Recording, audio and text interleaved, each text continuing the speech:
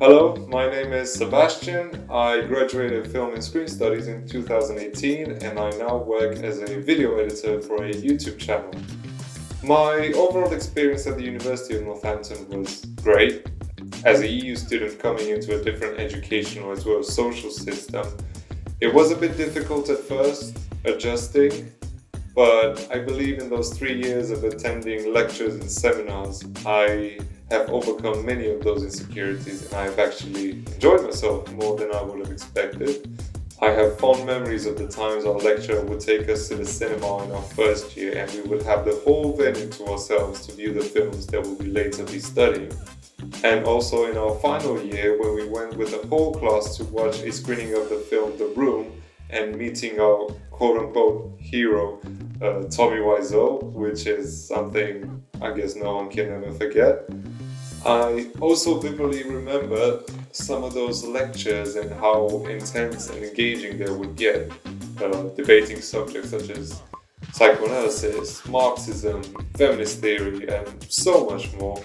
With modules such as film studies and contemporary Hollywood, more often than not I would come out of the classroom mind blown because I see so much of what we learn through just analyzing films, reflecting into myself and the world around me, that I may be applying subconsciously as an adult. Don't know, Freud.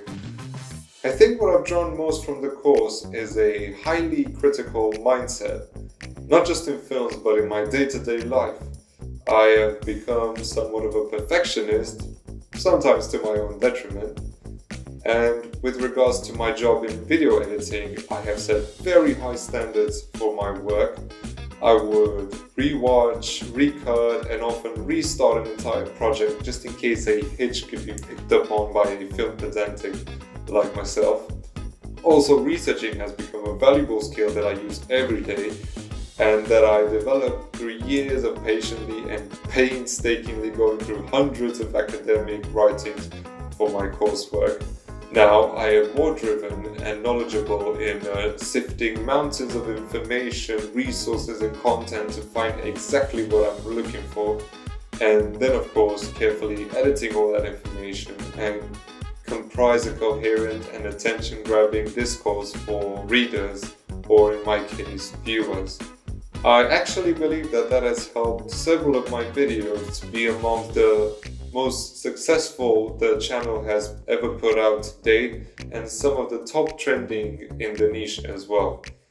My biggest regret relating to the course would be that I did not follow up on a career in the field of film studies, with academic writings or even like a blog or something of that sort, because I often catch myself bringing films and theories we learned in class into everyday conversations, and it really is an itch of mine, but who knows, maybe one day.